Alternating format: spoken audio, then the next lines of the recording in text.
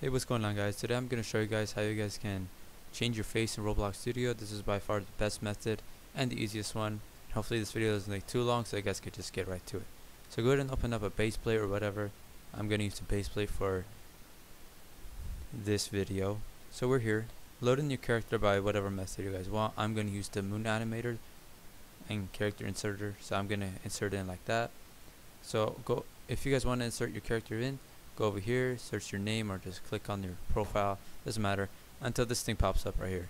And then highlight this, Control C or copy, whatever. Come over here, Control V, insert, press insert again, and your character will be dropped right there.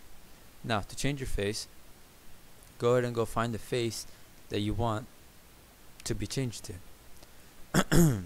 So go ahead and go to catalog, which is right there, body parts, and then faces. So let's just say I want this one, playful vampire.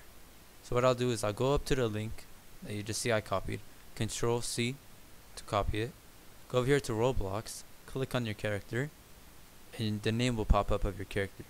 Go ahead and hit the down arrow, go all the way down. This second to last one will be your head.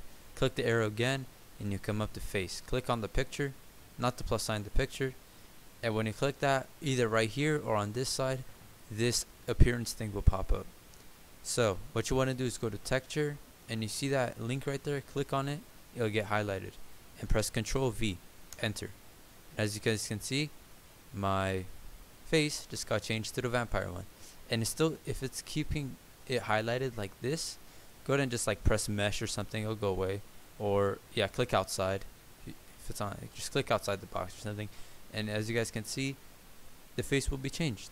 Hopefully this thing did help you. Go ahead and leave a like or subscribe if it did, or a comment or whatever. If you guys want to check out the animation that I made, go ahead and do that. Maybe I'll leave the link in the description.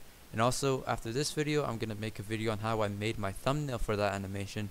So if you guys want to watch that, go ahead and check my videos out later. It'll be out by tonight, I guess. So yeah, that's the end of the video. Go ahead and leave a like or subscribe, and peace out.